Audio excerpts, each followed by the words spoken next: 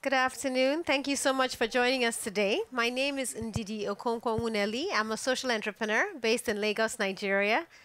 I wear a number of hats as the founder of Africa Food Change Makers, the co-founder of Sahel Consulting, and the co-founder of Ace Foods. So really invested in the ecosystem and food from farm to fork. But this session is not about me. It's really about these dynamic entrepreneurs.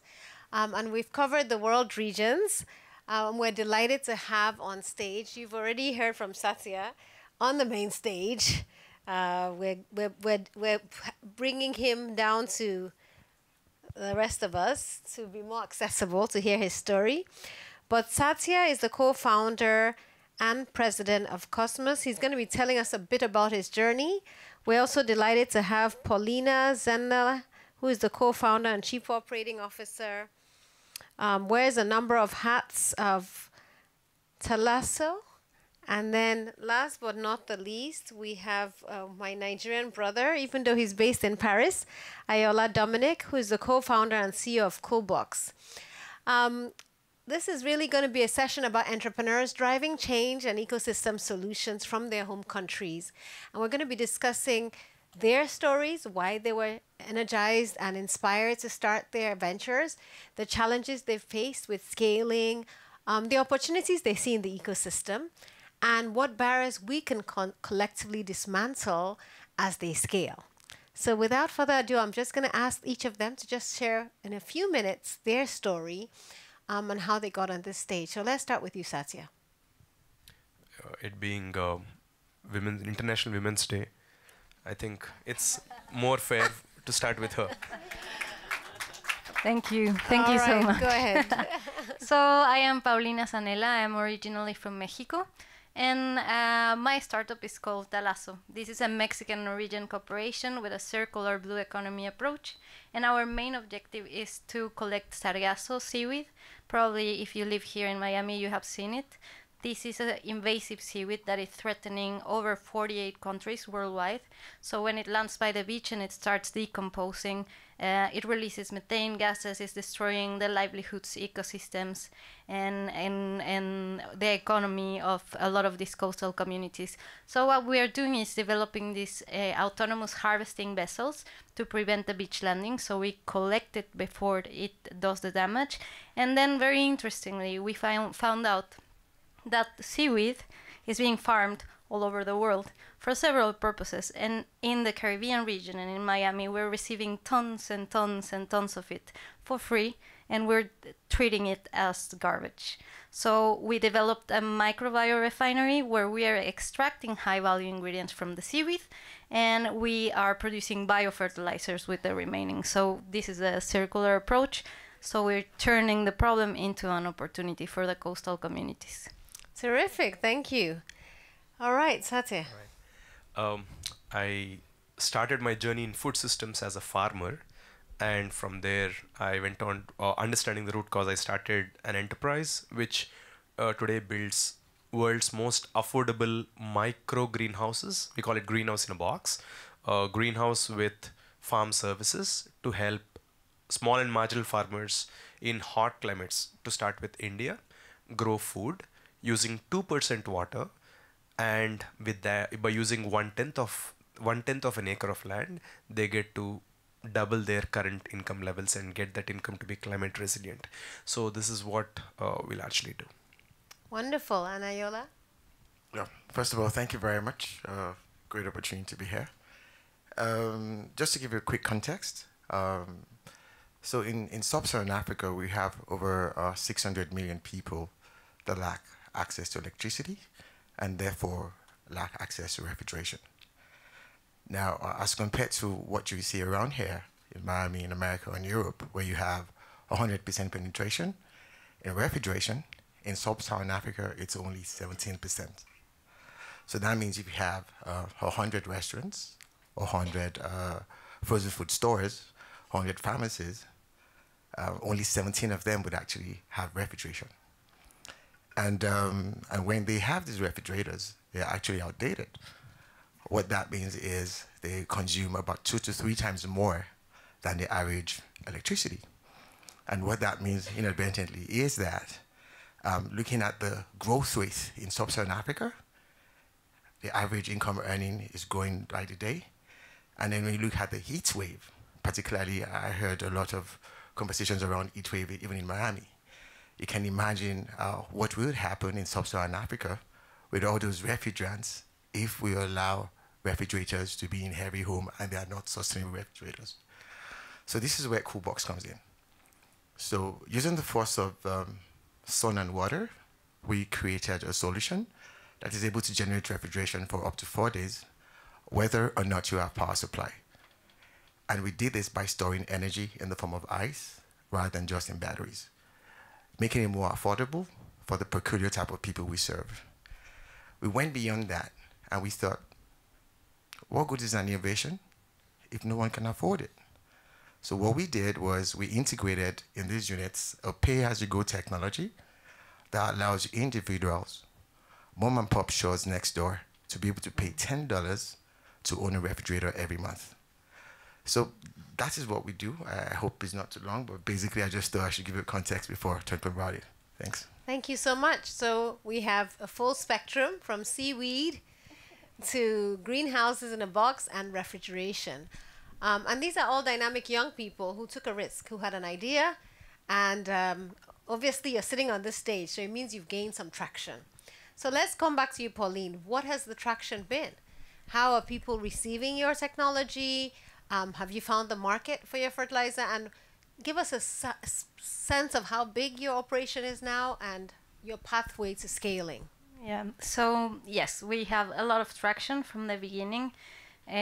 So we are strategically partnered with Norwegians who are developing this marine technology, but we also have a great team of engineers developing the refining part in Mexico.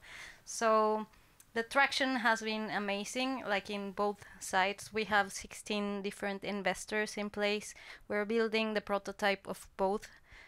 We have LOIs in place with the government of Barbados, with the government of Antigua and Barbuda, with Grupo Punta Cana in Dominican Republic, talking to many other of the affected countries. So the market is quite big because the cleaning of the beaches, that is something that needs to be done with both governments and hotel industry. So we are in constant communication with them. Actually, the development of our technology was adapted to their needs. So our first, and I think this is something important to mention, our first approach was a bigger solution, like tanker ships harvesting offshore, but then talking to governments, to environmental groups and so on. We had to adapt the technology to what is actually required. So now we have 10 different clients aligned, waiting for the technology to be out and ready. Fantastic. So when you say we, what is your role in this, and how have you overcome all these obstacles? LOIs with governments? Yeah. People waiting for your technology? Investors, how many? 16 so far. 16. I mean, that's pretty remarkable. I thought you guys would be excited. So how did you overcome all the obstacles that we know exist for women still in this landscape? And what is your secret sauce? So I think a little bit my background. I worked for 6 years for federal government in Mexico.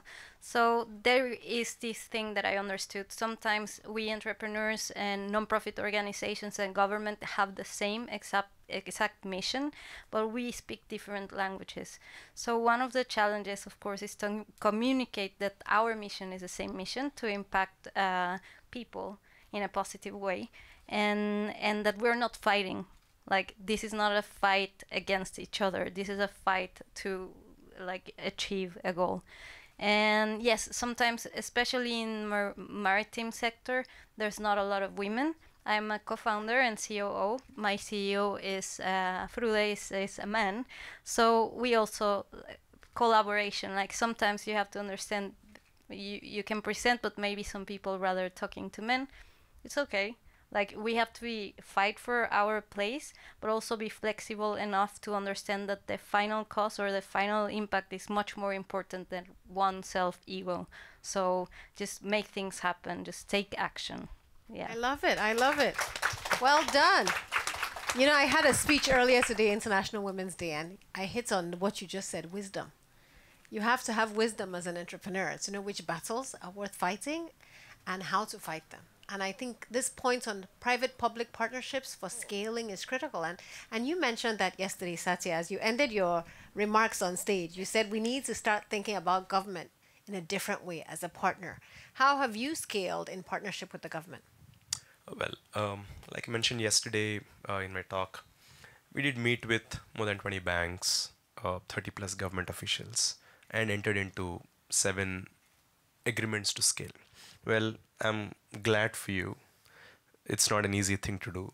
To signing actually is probably one step of the hurdle, but operationalizing after signing is a challenge in itself. It's a world in itself. And they sign, they say something, but actually when it comes to operationalizing it, we suddenly realize that there are roadblocks every step. So what we have done is, initially first 4 years, we spent a lot of time on farmer financing. We thought that is, there's no question, even though we got a $60,000 technology down to $800. $800 is a lot of money for somebody who is making $800 per year, right? So then without either financing or subsidy, there is no way smallholder farmers who rightly need to use the technology and get benefited from that, there's no way they would actually get benefited. So I spent quite some time on financing. We made progress. There are people who continue to have agreements with us. But what we did realize is in early stages, there is a lot of expectation from the enterprise to support the banks and financial institutions in recoveries. It's like, hey, hang on, we are here to build a technology and get this out to the farmers, but probably this is not a muscle that we are prepared for. That's just asking too much of us. And then we realized that the next best way to probably look at scaling is mimic subsidy and get the solution to prove itself at scale. And for that, we were lucky enough to have gotten support from incredible organizations across the world who fund us today to actually help us mimic subsidy and scale the solution. So while there is a part of our effort which is still proving a market-based solution, again, think about it. If there is a 100% ROI, or let us say in 1 to 1.5 years, you are able to completely recover your investment from a pure business sense, it makes sense. I think people should just, invest into it. But the point is, when the access to capital is a challenge for the segment of population that we are talking about, then we are having to reimagine the way we look at it. We're trying to mimic subsidy and create a persuasive case that, hey, by subsidizing this asset, we are able to create this impact on this population. From government's point of, this is still with private philanthropy. If government starts putting its dollars into this business, then for a dollar that government invests, in terms of GDP, we look at per dollar $3 to $4 of return that government can get in terms of GDP contribution. We are trying to create a persuasive case even in that regard and see how we can stitch those collaborations. So you have touched on something we started discussing yesterday, which is the role of catalytic financing, patient capital. And those of you who were in the room yesterday remember this part of the discussion. So the argument you've made is we need patient, maybe grant financing to prove our business case before it becomes mainstream. I would say, Or both. part of it could be grant financing. Part of it for a business could be working capital. Right. See, the deficit which has to be funded for the asset which reaches the last mile consumer, unless we are lucky enough like you to just turn it off as a pay-as-you-go model, right? So which is a great technology in itself. If we don't have that advantage, we still need to figure out when the asset is out there, how do we make sure that deficit gets covered through grant, till the asset proves itself. Right. And so how many greenhouses have been purchased to date?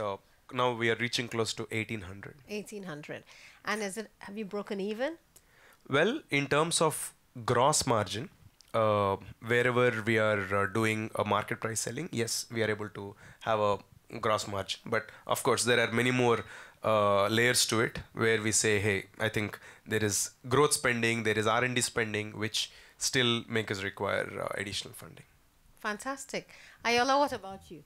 Just give us a sense. I told Ayoola I'm Nigerian. You know, I come to many of these platforms and we celebrate entrepreneurs. I'm sure you guys understand. And when we get to the home countries, we can't see evidence of their work.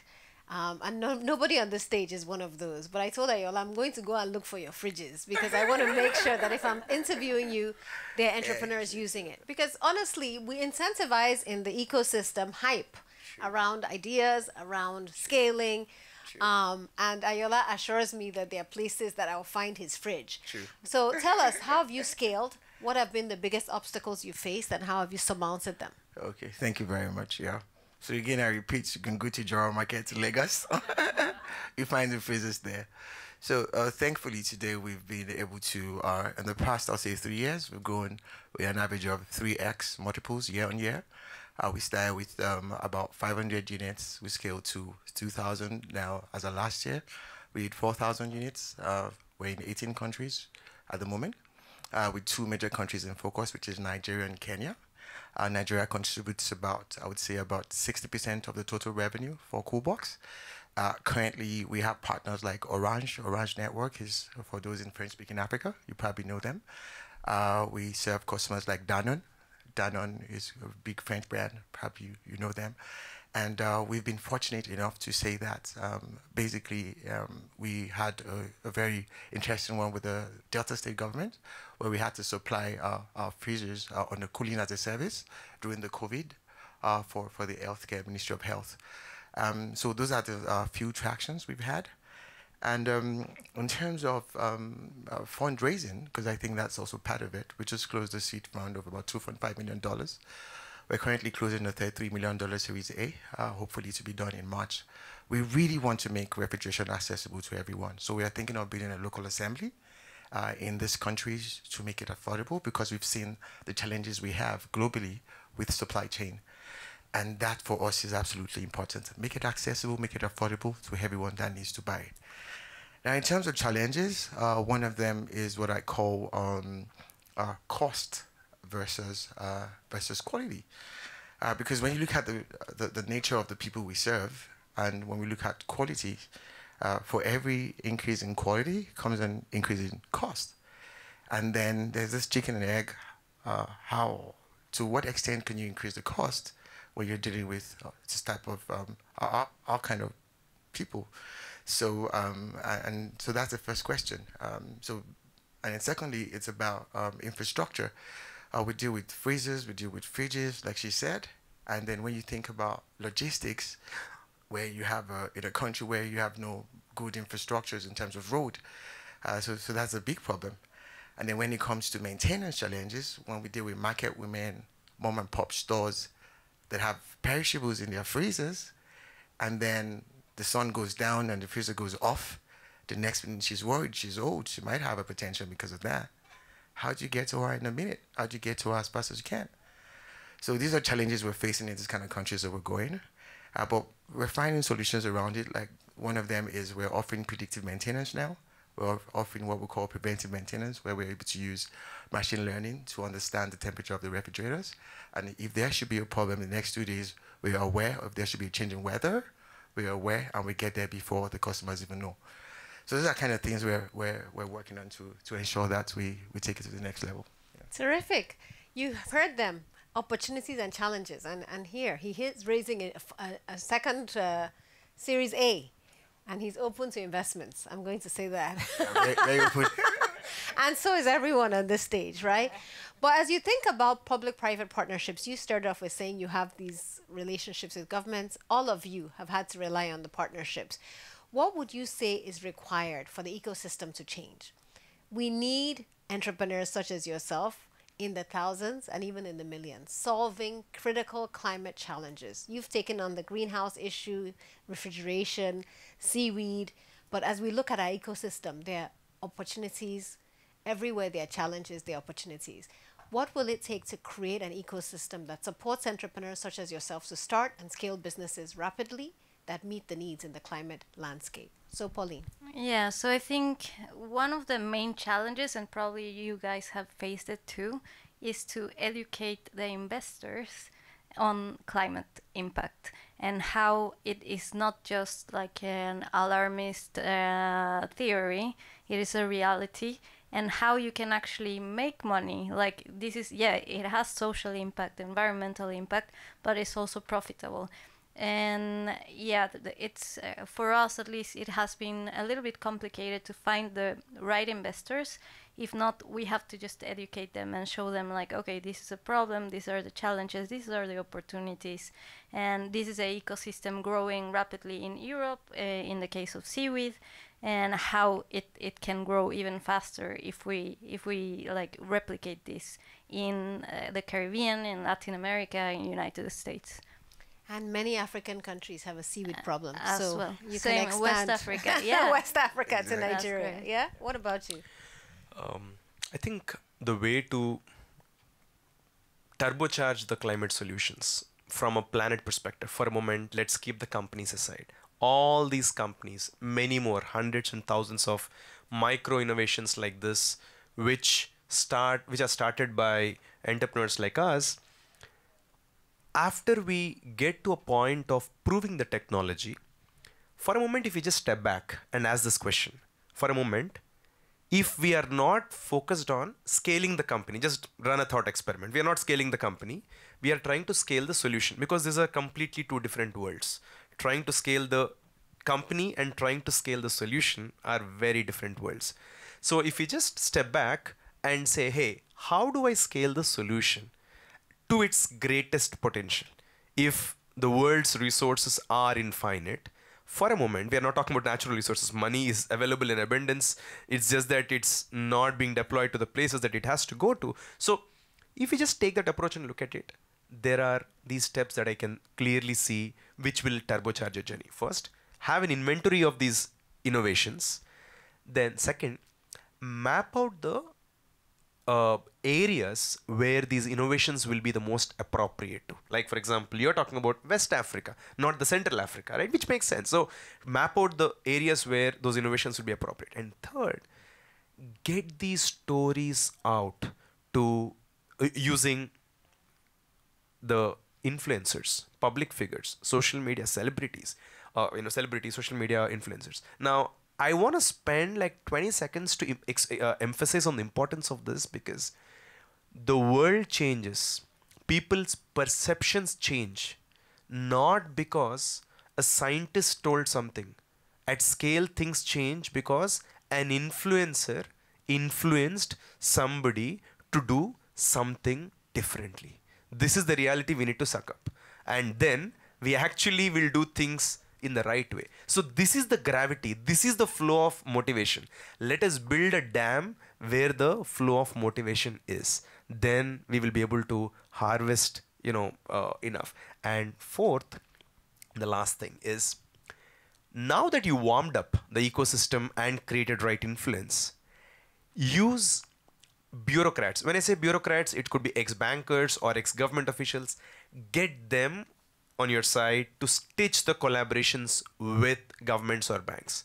We cannot understand as an outsider what that world looks like. You're a lucky person. You've been there and here.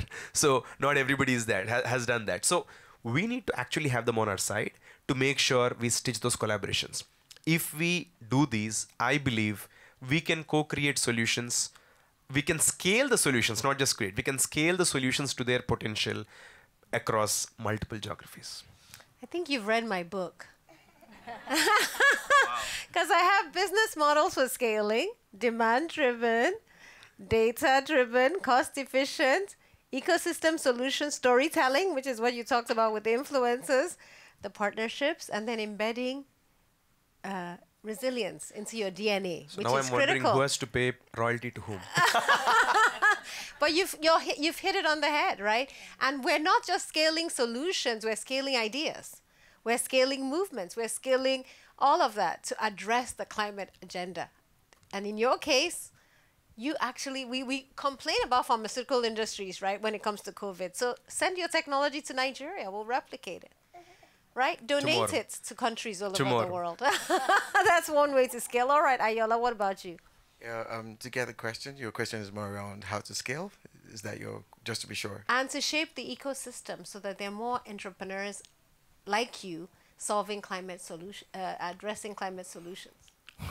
Yeah, I think from a skill perspective, so I'll start with that.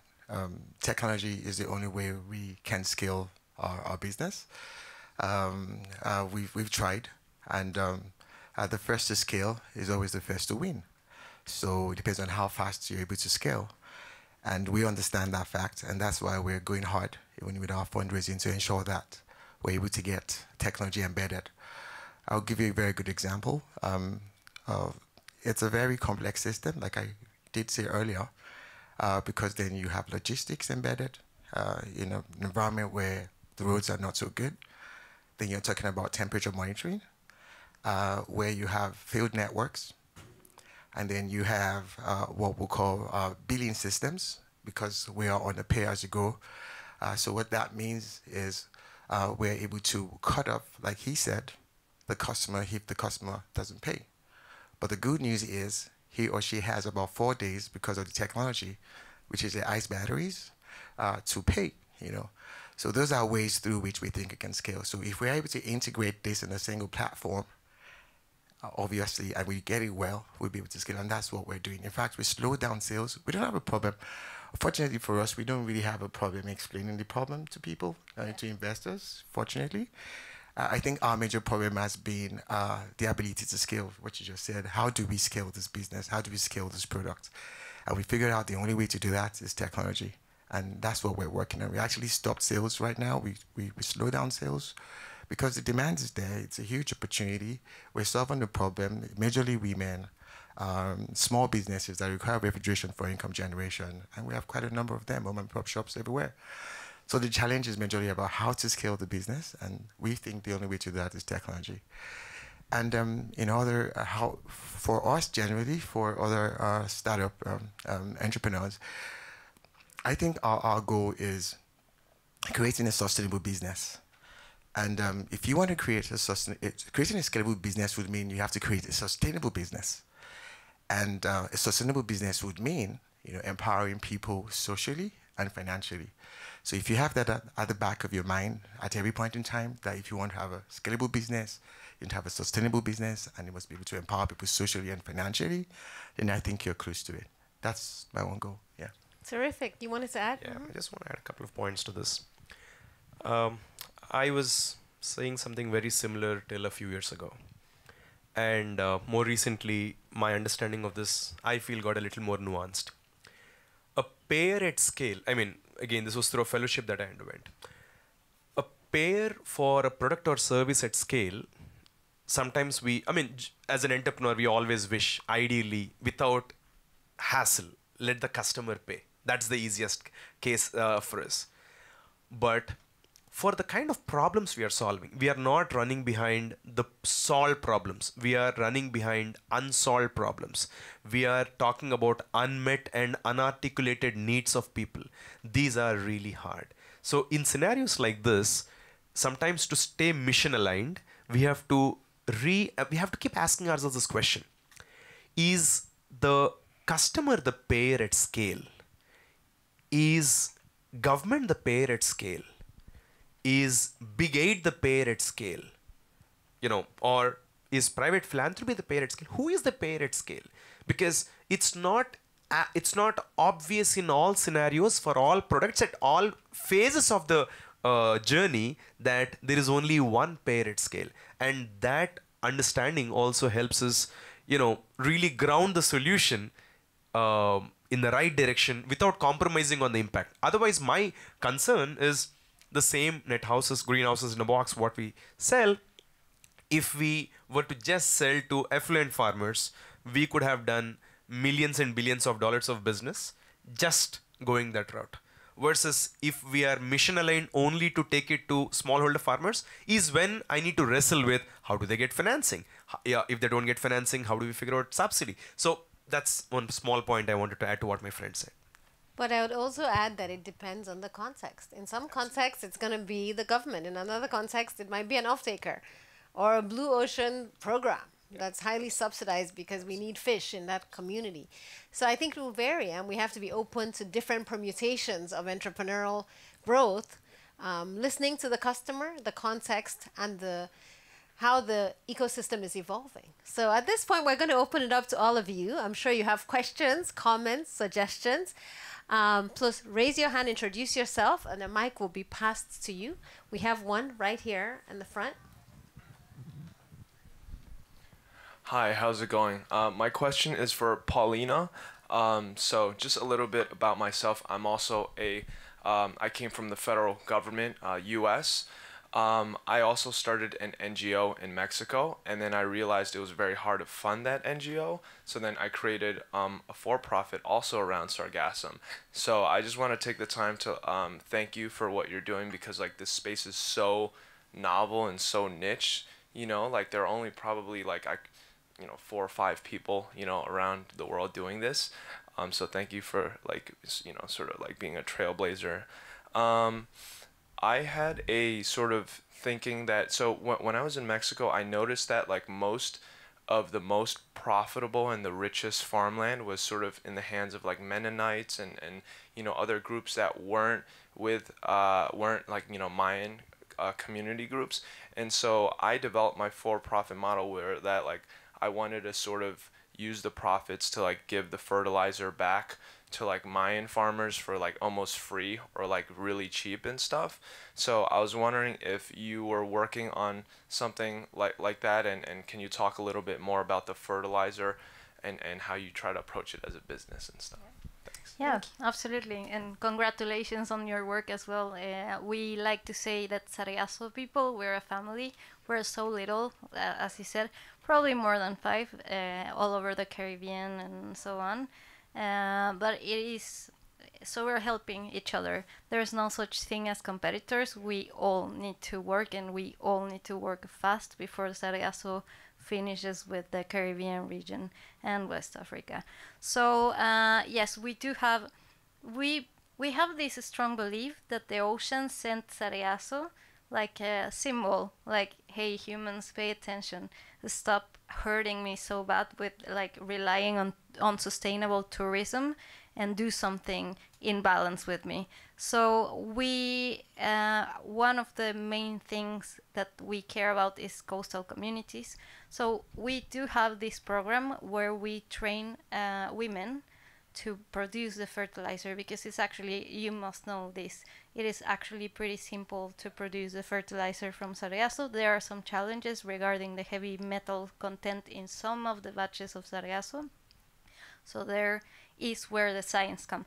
So we like to we have this program where we take women from the communities, help them with the tools to produce the fertilizer, but also with commercial tools, eco-entrepreneurship knowledge, so they can also distribute and take a piece of that revenue. In reality, the production of seaweed fertilizer, there's a big market for it, is normally kelp seaweed, which we call Sargasso the ugly sister of kelp, because nobody wants her, but it comes from the same family. Yeah. So the kelp fertilizer, it's like 10 times the price that you can give the other one. So you can make a profit for the local communities through women, while you still make some revenue. We have 20 million tons of Sargasso seaweed, and the market for biofertilizer is massive. So yeah, but in the end of the session, I would love to talk more with you. Wonderful. That's what we're talking about, collaboration. All right. Can you bring the microphone over here to this gentleman? Hi, thank you. I'm going to warn you up front that this is part commercial and part question. The commercial aspect of this is Jeff Moore. I serve as the Managing Director of Climate Finance at the Development Finance Corporation, which is a DFI, and it seeks out opportunities in developing countries and emerging markets along these lines in climate. And so I guess my question for the three of you is, have you engaged DFIs? And are you willing to engage DFIs? If so, we should talk afterwards. Great. Who wants to start? Have you engaged DFIs? Well, I think we haven't gotten to the stage or scale yet to engage a DFI is what I thought. But now that I met my friend Jeff here, so the conversation will start right away. Thank you, Jeff. Thanks for that. Yeah, we haven't either, but we would love to talk more. Thank you. Yeah, so on our part, we have to an extent, but yeah, we're happy to engage as well once we're done. Thanks a lot. So embedded in that is the preconception that there's a scale requirement for DFIs, right? And that the barriers to engaging, the bottlenecks, the red tape is pretty sizable. And so it would be interesting on another panel another day to talk about how SMEs can become part of the pipeline for many of the DFIs. We'll also figure out, as we both talk, if Scale with Gov can actually be a plug-in between the climate ventures and DFIs too. Exactly. DFIs do, at least this DFI, support scaling. Fantastic, Exactly. fantastic. Well done. So you have 3 potential customers here. All right, we had another, yeah? Go ahead. We can take 2 questions at the same time since we have 2 on the same row. Hi, I'm Emma Olivares. I'm still a sophomore in Booker T High School, and I'm here from Achieve Miami. And I want to start a business after high school and go into college for that. And I was just wondering, what's a good way to start a eco-friendly business? Like, what's a good way to just start with that and, you know, build up from that as you go? So. Wonderful. So first of all, a big round of applause Big round of for applause, her yes. wanting to start a business. I have to say that I'm so inspired by the young people we've been meeting here. Sophomore in high school, so confident, capable. I met a freshman at Rutgers. Really impressive. Just a shout out to the young people who are doing great things for climates. All right. Yeah, hi, my name is Sasank and I work on agriculture, improving soil health. I really liked how all of you focused on building what I call a public-private partnerships working with governments. Something I am curious about in working with governments is how have you thought about political instability affecting your work and forming government partnerships, leveraging them effectively, but also being cautious in case of political transitions, for example? Great question. So let's start with starting a business. Yeah. So starting a business, my first advice is don't wait until you finish. You can start drafting your ideas, talk to people, listen to people. Like you might think you have the best idea, but probably if you spin it a little bit, it will be the best. I would say like, yeah, once you have your idea clear, approach to your teachers and there are a lot of government funds available to begin like structuring the business. And yeah, I would need to know a little bit more about your idea before I can tell you more, but I would be happy to help and reach out to other entrepreneurs in the same areas. We're also always like helping with our network, like, oh, I met this investor, I met this person who would be helpful. Don't be ashamed to reach out. We're always like supporting the ecosystem. And just to add, it's always good to have internships, right, in similar sectors so you can learn from the mistakes of others. Yeah. And all of us benefited from internships. And then consider Ashoka. They actually have a Young Change Makers pipeline. Have you heard of Ashoka? So look it up. They have a young, I think from 15 up to 25, where they'll put you in a fellowship and help you launch your idea. So there are lots of initiatives like that, so check them out. Great. And then instability and how to deal with changes in government, managing risk. That's a very legitimate question. This is a joke from California where apparently there is always, there are these senators who come and go, and there are these officials who are, more long term. So the officials tell the senators whenever they come in that, you are the A team, right? And we are the B team. We are the officials or bureaucrats. We are the B team, but we are here to be, right? So I think it really helps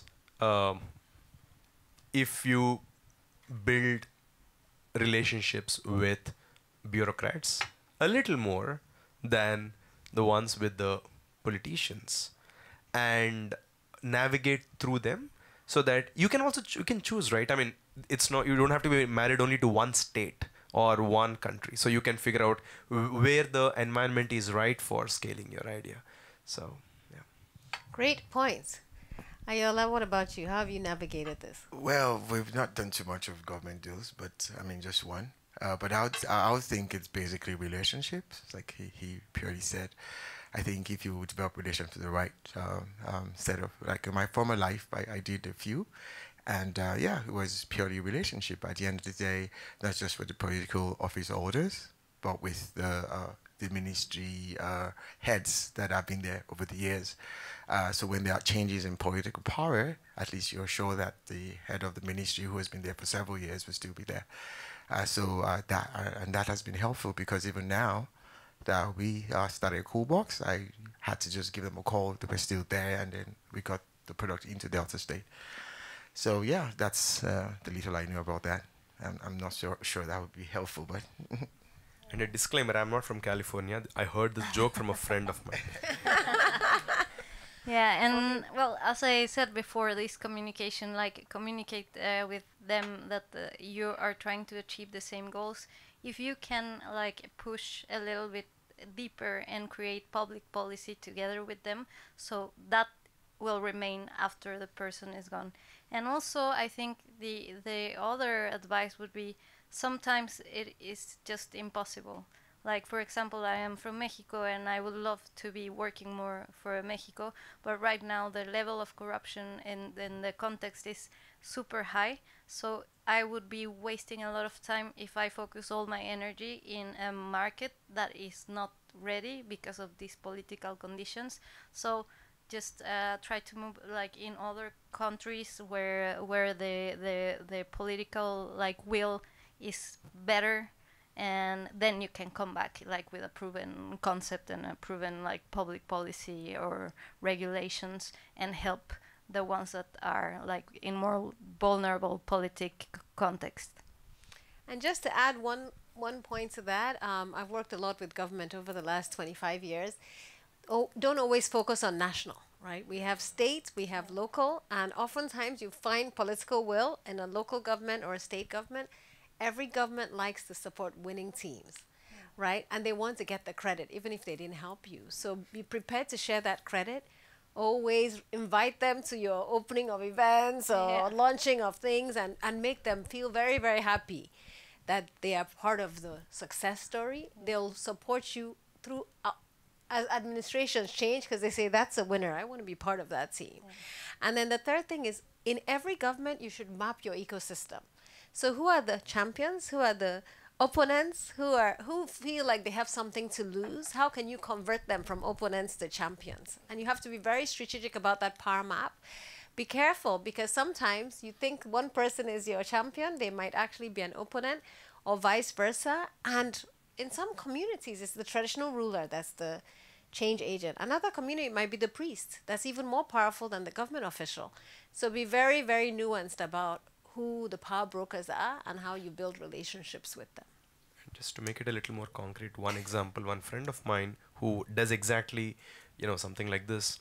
To get a regulation on road safety, he mapped out the 542, elected representatives in Indian Parliament, and he did so much homework to see if anybody had any incident in their family of road accident, and actually went and shared the idea with people who unfortunately had those events, and suddenly it caught their imagination and he built those champions. Now it takes homework, right? Nothing is easy. This is also going to take a lot of homework, but it needs if you do it smartly, hopefully it starts paying off. Definitely. Yeah, Andreas. So my name is Andres. I'm a student at Rutgers University, but I was raised here in Miami. Not to like throw us under the bus or anything, but it's extremely difficult to incentivize change in this town, and I've kind of dedicated my career and my schooling to incentivizing sustainable development and incentivizing change, not just with money, but through any means necessary. What do you guys have to say about that? Okay, what is the question there? how do you guys do it? How do you incentivize change? Because we have a paradigm that we've been following since what, World War II. So how do you get your product to the market? How do you incentivize people to change their way of life? Interesting. Without burning out. He's already sounding very jaded as a young man. Actually, I actually thought that this guy must be like 83-year-old who had been trying for 3 generations to change something in Miami, but on a lighter note. Look, change is hard, right? There's no question, right? This is hard work. If anybody in this conference came into this conference thinking that this was easy, obviously this is not true, right? I think I would really encourage you to think about going with people who probably could be your allies, right? First, identify your allies. Again, going to that point. Find your friends, find your collaborators. What are the NGOs, who are the actors, activists, or organizations who could be your allies? Start talking to them, because a lot of your helplessness or exhaustion, I feel, comes from that feeling of doing all this alone, right? And find a tribe, keep fighting. There's no easy answer. Any other additions? Yeah, I agree. Just look, like there's so much people like thirsty for change. So many all over the world. If you don't find like me, like if you don't find it in your hometown, go out. Like reach out to everybody that's like. If you're alone, you can do only this little. If you have a tribe, as he said, you can reach to so much more. Yeah, I think they said everything. Including us. Yes. Yeah. Feel free to reach out. Go ahead. Yeah, thank you so much for your incredible work. And so my name is Toko, and I'm a graduate student at Yale School of the Environment. So my question really is building upon mapping these ecosystems and just recognizing that we are operating in a global system. But I'm so moved by your incredible work, which is you are from these areas and you're helping to create the change as people that understand the geographical area. So really, I'm curious about how you are able to navigate these ecosystems of whether it's competitive or whether it's collaborative. And I am from Zambia, and within this context, there's a lot of someone can have an idea, but they don't have as much money. And like someone from the Netherlands can come and start a big operation, or someone from China can come and start a big operation. So I'm wondering how in your situations you navigate or are able to overcome competition and how you foster these collaborations within a global system. Thank you. All right, Ayoola, do you want to start? Yeah, thanks. Hope if I understand your question well. For me, having come from Nigeria originally, like you rightly said, I do understand what you're talking about in terms of sometimes funding could be a huge challenge and all that. A lot of people tend to think, oh yeah, but because you guys are in France, it's, I'll tell you it's the same. Yeah, the truth is, you just have to start small. Listen to the people, ensure that you listen. I think that's the first thing. You need to be sure that you're solving a real problem. Because then if you're not, there's really no point. But when you have a problem that you want to solve, you'll be shocked at the number of people that are willing to solve it with you. You know, just to add, so there were some statistics. I wrote a whole article about this. Of the 10 startups that got funding in Kenya, only 2 were Kenyan. The other 8 were Americans, Europeans who came to Kenya and they could get funding. So there's an implicit bias that a lot of startups in many countries within the continent face, and you see this in many emerging economies. There's an instant credibility when you come from another part of the world and operate in that environment, that we who live there have to almost prove ourselves. But one of the things you might want to do if you have an idea is to say, what are the skills I have? What are the gaps in my skill set to solve that problem? And how can I find partners in other parts of the world to fill those gaps? They can add to your credibility, your experience base, but also have a board. For every organization I've started, after I write my concept note, I appoint my board. Because I started at 25. That was the first organization. Well, nobody will listen to me in a context that's very patriarchal, and there's a lot of ageism. So if you have a board of distinguished people Then people say, okay, I don't know Ndidi, but I know these other 4 people. And then as you build your reputation, it gets easier to raise the money and to find the partnerships. And then people start coming to you. You don't have to look for them anymore. But I have a copy of one of my books I'll give you today. She gets the book. +1. Just want to add a point to what you said. I think there is nothing to beat power of proximity. If you're close to the work that you're doing, you have deep insights, and I'm sure you're a smart person who can articulate those insights. So power of proximity. And another point to answer what you said, I made peace with this. Being an entrepreneur from India, when we have to fundraise for climate work, this is what happened multiple times, but I stopped looking at this as a problem. I today look at this as a feature. Maybe first time when I write mail asking for an appointment, I don't get an appointment. I know that I have to write 3 to 4 mails to get an appointment. And earlier I used to look at that situation with a frustration. Today, I accepted that as a process to say, I'll do it. Okay, this is a part of the game. I'll do it. So somewhere power of proximity and power of persuasion, of course, with great advisors and board on your side, will set you up for success. Thank you. All right, a question here. Hi, my name is Maria Almar, and thank you again for this wonderful conversation. It's great to hear from all of you, truly. So my question is, sometimes when you're trying to find your client, your customer, particularly when you're working with communities that may not know about your technology or may not have the access to learn about your technology, can you talk to us a little bit about how you're reaching those people? And I just want to take one moment and tell Andres, I guess, I do live here in Miami and completely understand your sentiment, and something that has worked in my experience have been able to educate our leaders and our politicians, but also come up with solutions where when you come in and you share the sentiment of the community and get together with the community, oftentimes you find solutions that they may not be aware of. So that's been a success story that I've had the privilege to, see. So thank you. Terrific, thank you. And that's another ally for you, Andreas. Yeah. All right, so let's take the responses to that question. I missed the question. I was thrilled with your How do you get your customers to adoption? That I can probably take a shot. Oh, sorry, are you going for it? You can go.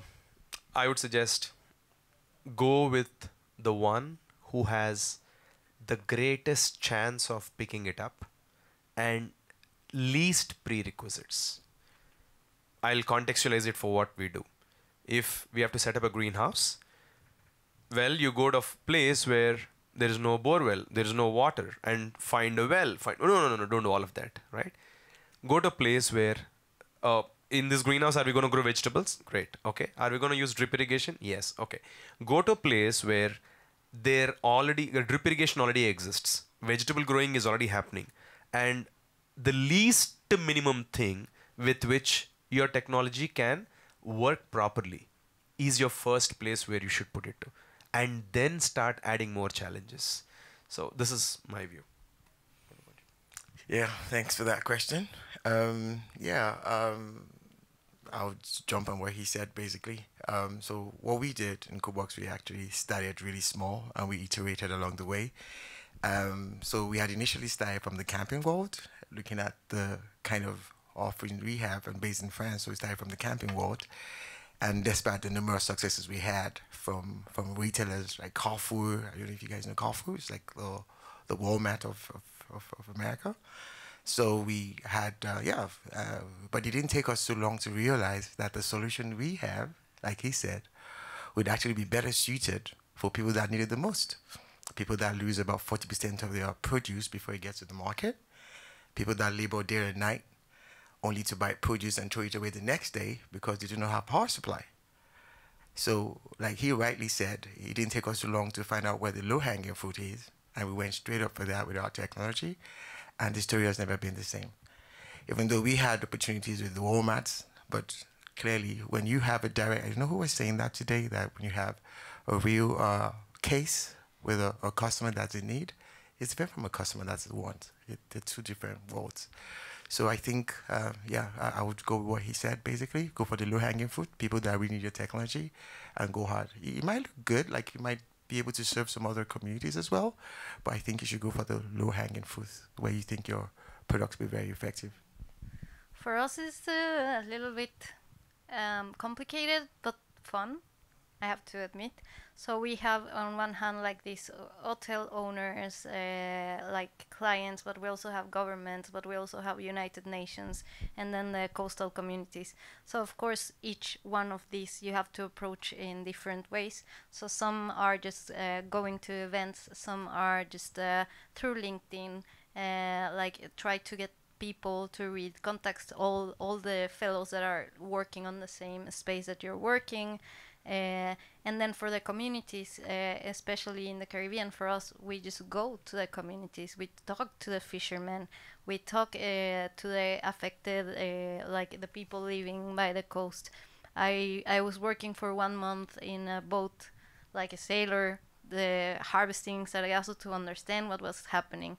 So it takes both the fancy parties with government people, but also like take off your shoes, jump in the ocean, talk to people.